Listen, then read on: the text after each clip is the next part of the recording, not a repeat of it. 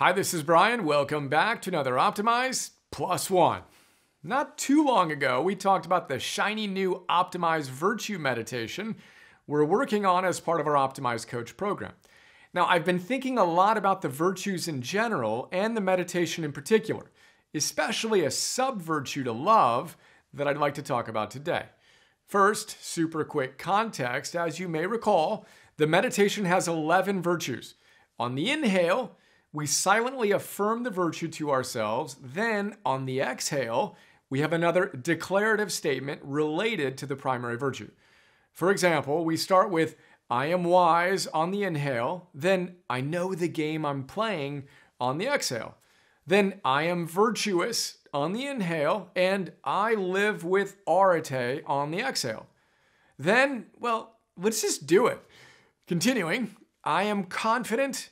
I trust my anti-fragile self. I am purpose-driven.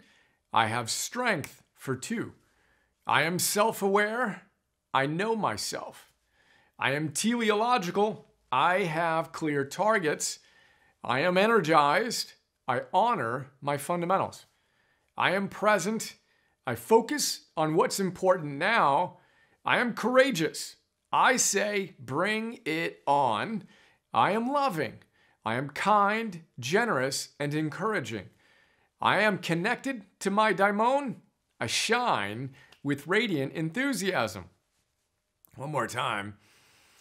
Now today, I want to shine a spotlight on the I am loving part with a focused beam on the I am kind, generous, and encouraging with an even tighter focus on the encouraging part. Encourage. It's a really beautiful word. And the more I meditate on and reflect on the virtue, the more I think it's a really underappreciated facet of love.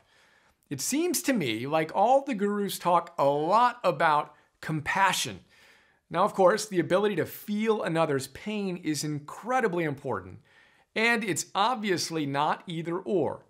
But what about helping them get out of that pain? It seems like that is arguably considerably more important, especially in a world with so much suffering. So let's stroll over to our dictionary to juxtapose the meanings of the words compassion and encouragement. Compassion means sympathetic pity and concern for the sufferings of misfortunes of others. The victims, example sentence, should be treated with compassion. It comes from the Latin word that literally means to suffer with. Again, super important to be attuned to the pain in the world.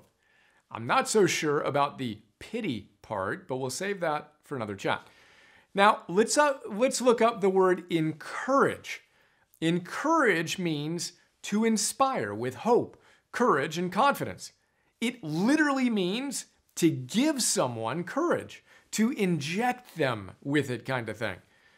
Now, just for fun, let's revisit the sample sentence for compassion and see what it looks like with encouragement. Perhaps this, the victims should be treated with compassion, can become this. The victims should be treated with encouragement so they can become the heroes they're capable of and destined to be. Yeah, I like that. Encouragement. That's today's plus one. Let's practice celebrating people's awesome, compassionately supporting them when facing inevitable challenges, while and by inspiring them with hope, courage, and confidence.